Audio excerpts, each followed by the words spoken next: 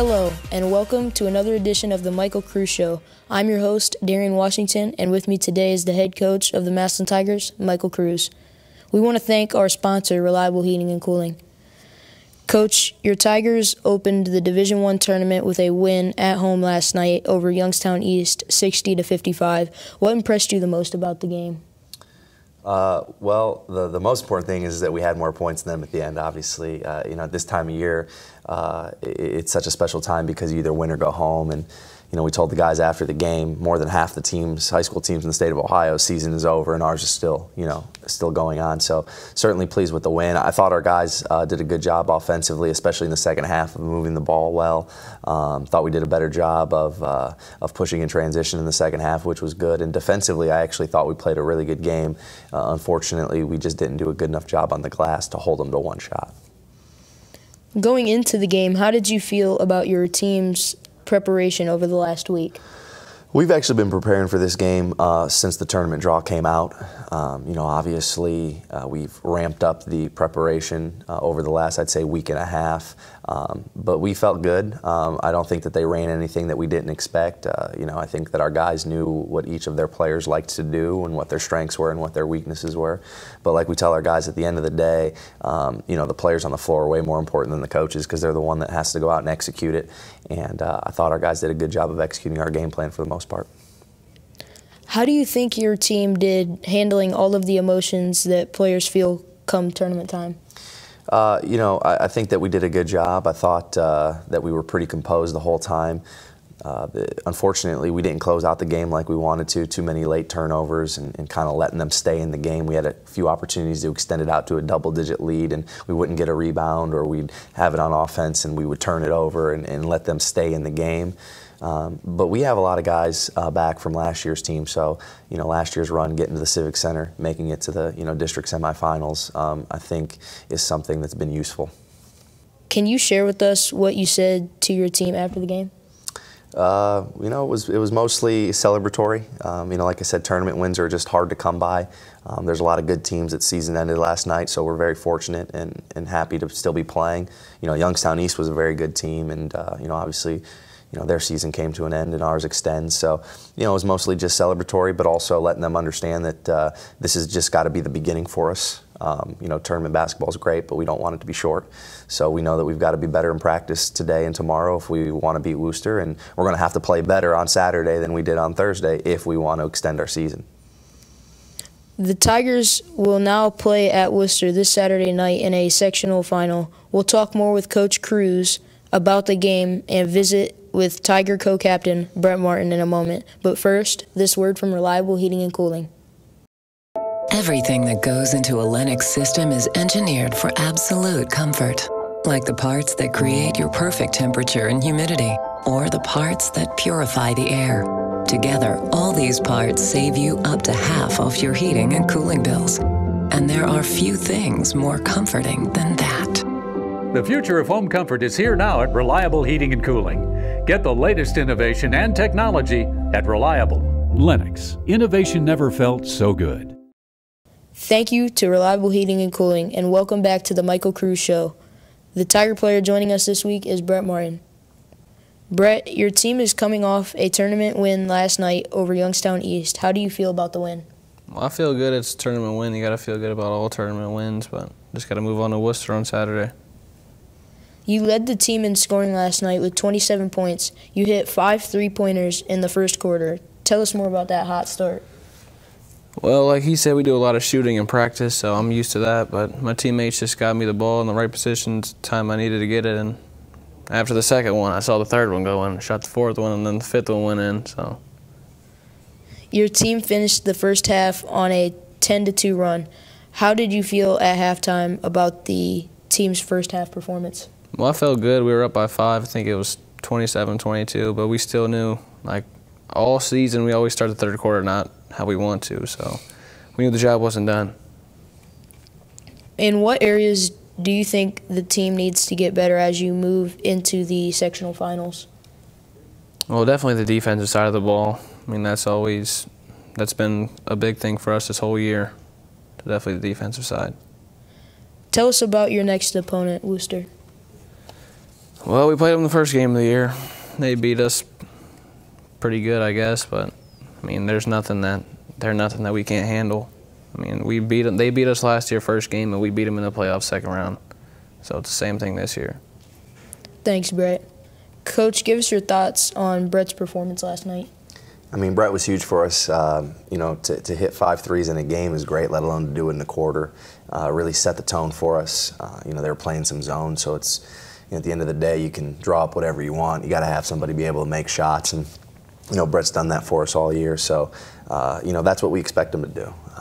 He's one of those players that you expect to get in the high teens and into the 20s. Maybe not expect him to go 5 for 5 in the first quarter from the three-point line, but I wouldn't mind if we did that a little bit more often. But ultimately, he's been doing that all year. Brett's one of the best players, not only in our county, but I think in the state. And big-time players need to step up in big-time games, and there's no bigger game than tournament games. The Tigers play at Worcester this Saturday night in a sectional final. You faced them during the regular season and lost. What do you remember the most about that game from the earlier this season? That one certainly hurt. 51 to 72. They beat us up pretty good. It was a 5-point game at halftime, and they came out in the third quarter and went on something like a 27-2 type run, and really got after us in the second half. But we're a way different team than then. I've watched that game film a couple of times in preparation for Worcester, and it's kind of crazy how much we've improved over the course of the year, but also, our rotation is way different, our lineups are way different, the plays that we run are way different on offense and defense. So, I think we're very confident. We know we can go in there and win, but we also know we have to play great to do so. And, like you said, last year they beat us in the first game of the year, and we were able to beat them in the sectional final at their place, and here we are again. They beat us the first game of the year, and we're back at their place in the sectional final. So, they're a very good team. They're very well coached. We're going to have to play our best game that we've played all year, but, I'm confident in him, and I'm confident in our team that we will do what we need to do to get the win. Your team beat Worcester in the tournament a year ago on the Generals' home floor, as you said. Does that win carry over in any way to this year? Not at all. They're a different team. We're a different team. I think, if anything, that's going to just make them a little bit more focused, because last year they beat us in the regular season, and sometimes I think you have a tendency, especially high-school-age kids, to think, well, we already beat them, so we should beat them again. So I think that by us beating them last year, if anything, I think that they're on extra high alert, understanding that just because we beat them in the regular season doesn't mean that anything's assured on Saturday night. So I don't think it's going to have any bearing on the game at all. I think it's going to be about, the team that prepares and practices the hardest these next 2 days, and ultimately the team that executes the best on Saturday night is going to win. What specific things stand out about the Generals when you watch them play? They play really hard. That's the first thing. Again, I think their coaching staff has done a great job this year with their team. They like to play a very high tempo. They don't necessarily press and trap, but the way they play, it sort of lulls you into these moments where sometimes you get up and down, and that's what they like to do. They're very versatile. They have a lot of guys that are capable of scoring 10 to 15 points, and like I said, they know their strengths, they know their weaknesses, and they do a good job of highlighting and minimizing those things. What are you focusing on the most as you prepare for the team for Saturday's game? I thought defensively, as I mentioned earlier, I thought we had one of our better defensive efforts. We certainly have some things that we have to clean up, but I was very unhappy with our ability to hold them to one shot. I really thought that I think they ended up with almost 20 second chance points, and that's just way too many if you want to win a tournament game. We're fortunate to give up that many second chance points and still win. We've got to do a better job at the end of the game of not having careless turnovers. So that's certainly something that we're going to work on as well. But at this time of year, I think that I'm very confident that our coaching staff and our players are going to know everything they're going to do, and they're probably going to know everything that we're going to do. So at the end of the day, it's going to come down to the players out there, executing the game plan. And when you got a guy like Brett Martin, it certainly helps. Thanks, Coach. As we wrap up another edition of the Michael Cruz Show, we want to thank Reliable Heating and Cooling for sponsoring our program. And thanks to Coach Cruz and Brett Martin for joining us. I'm your host, Darian Washington. Thanks for watching, and as always, go Tigers.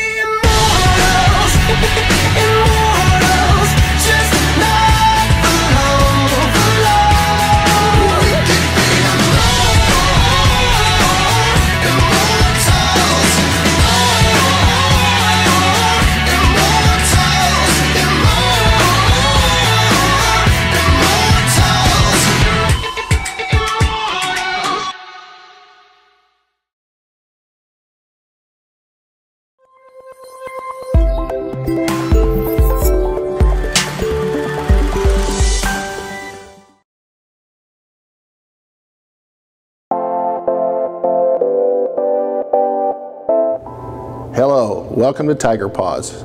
Today we're at Washington High School and we're going to highlight one of our career tech programs, Construction Trades, which is under the direction of Von Moeller. So hey, how about going inside? Well, we've made it into Von Moeller's paradise here. It's his Construction Trades office. Behind us here we have a shed that the group of kids is working on, and I know that they've sold a few of those over the years, and actually we have this one for sale, so if you have any interest, make sure you contact Vaughn or Washington High School, and then we can make sure that you get that in your possession. But there are lots of great things going on in this program, and this is one of them, and around this office area there's different projects that kids are working on, but we also have like a major project. It's an outdoor project for the first time that we've ever had, and so we're building a pavilion outside. We don't have a name for it yet, but it's going to be a pavilion so that our kids can work inside and outside and get a broad experience. So at this point we're going to turn it over to Vaughn, and you can certainly let us know what great things are going on. My name is Mr. Moeller. I graduated from Washington High School in 1996, and this is my third year teaching the Construction Trades program. My favorite part about teaching at Massillon is the relationships I get to build with the students. Not only in the classroom and in the shop, but outside of school too, and helping them progress as far as finding them jobs, getting them to be responsible for their actions and themselves as far as attendance and showing up on time. Those things are the most rewarding. Here in construction, when the students join, if they join as a sophomore, they're going to learn the basics. They're going to learn how to read a tape measure, use the hand tools, use some smaller power tools. As they progress, become juniors and seniors, they start to build a shed. This year we're currently building an outdoor pavilion that's going to house our outdoor workspace so the kids can work outside, not get rained on, not get snowed on. They'll just have to bundle up a little bit because it might be chilly some days. Currently we're working on the outdoor pavilion, which is our outdoor workspace. It's something that the students can work on with us through the whole year. They get to see other contractors come in that are assisting us. They also get to do step-by-step from start to finish of a project that goes from footers and foundation to setting the trusses, to putting the roof on it, to the finished product, and it's something they can be proud of when it's finished.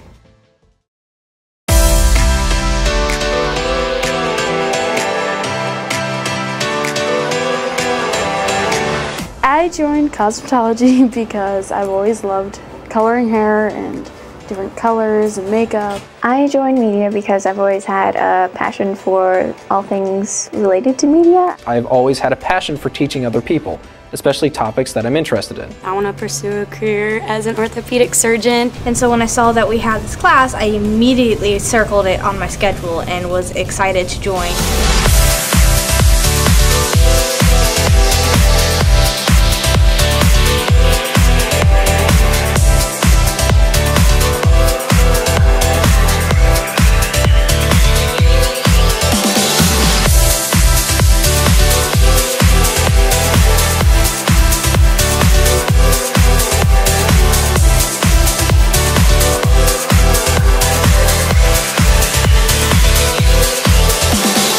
This class has made me better because it made me very responsible.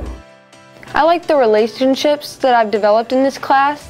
The girls that are in here with me, I've really grown close with all of them. I joined this class because I enjoy helping others and I want to make a difference. Even like just making something and having people go, wow, that's really interesting. It means the world. It was just a really good environment to be in. It was real hands-on, and it was just something I really wanted to do.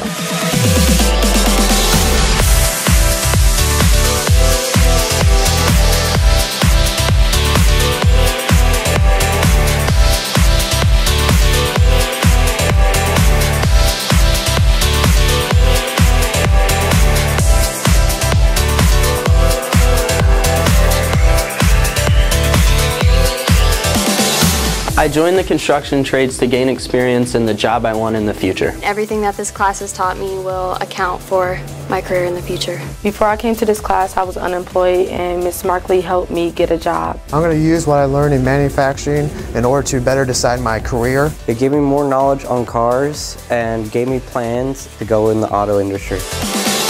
Massillon CTE works for me. Massillon CTE works for me. Massillon CTE works for me. Massillon CTE works for me. Works for me. For me. For me. For me. Massillon CTE works for me.